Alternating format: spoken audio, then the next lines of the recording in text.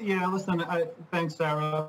Overall, when I think of big tech here, overall, I mean, listen, this isn't going to be kind of the beat and raise type quarters like we've seen in the last 3 years. We've got probably the most headwinds we've seen in years now, right? But the hope here is valuation has really discounted many of those challenges, whether it be consumer issues, whether it be supply constraints, Russia, Ukraine, a stronger dollar. I mean, tons of uncertainties out there. But at the end of the day, as far as Alphabet is concerned, I mean, it's all going to be about the search business. It's going to be about YouTube, and we think it's going to be about the cloud.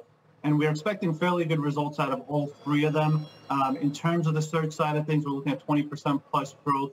On the cloud side of things, I think that's going to be really important as long as we can see 35 to 40% growth on that side of things. I think overall the quarter holds up very well. But again, it's all going to come down now to Q2 guidance in the second half of the year. And as far as the downside potential, I think to consensus estimates, I'd say maybe max about 3 to 5% to the downside. And given that, coupled with the valuation of about 17 and a half times earnings to our 23 estimate, I feel like it's a bit overdone here. The problem, Angelo, is that all those headwinds that you mentioned that have been hurting the stock and all of stocks, rising dollar, guess what? It's still strengthening and still making new highs going back to 2020. The war in Ukraine still happening. The weakness in the economy starting to come. So my question is, what sort of insulation does Alphabet's ad business have to these kind of cyclical and macro factors which don't appear to be getting better? Because that's going to be the key, right, for guidance.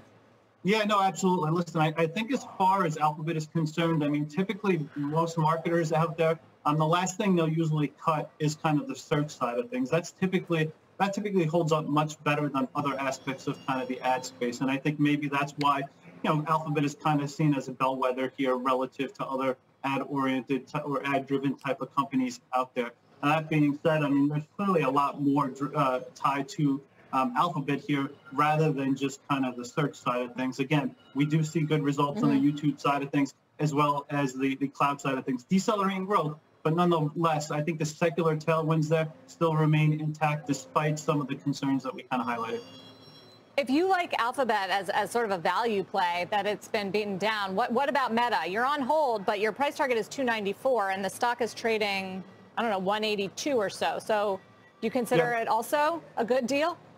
So listen, I think as far as Meta is concerned, to us, it's a bit of a value trap. I mean, we're not as bullish on that side of things. Our concern definitely here is more on the user side of things, whether or not that can continue to grow. I mean, currently the street looking at about 2 to 3% growth here for Q1 and Q2.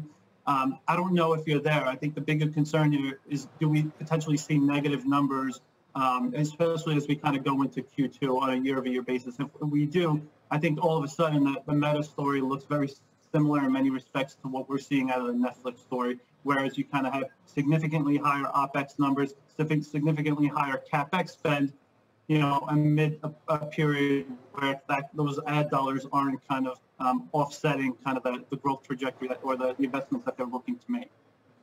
You also cover Apple, which has been a little bit more resilient, and it reports on Thursday. What do you expect there, given especially some of the new concerns this week about China and expanding lockdowns? So, as far as the March quarter is concerned, we do expect them to beat overall. I mean, as far as the iPhone side of things, when you look at smartphones on a year-over-year basis, probably dropped about 10% year-over-year, more pronounced on the China side of things. So it would be interesting to kind of see what they have to say about China.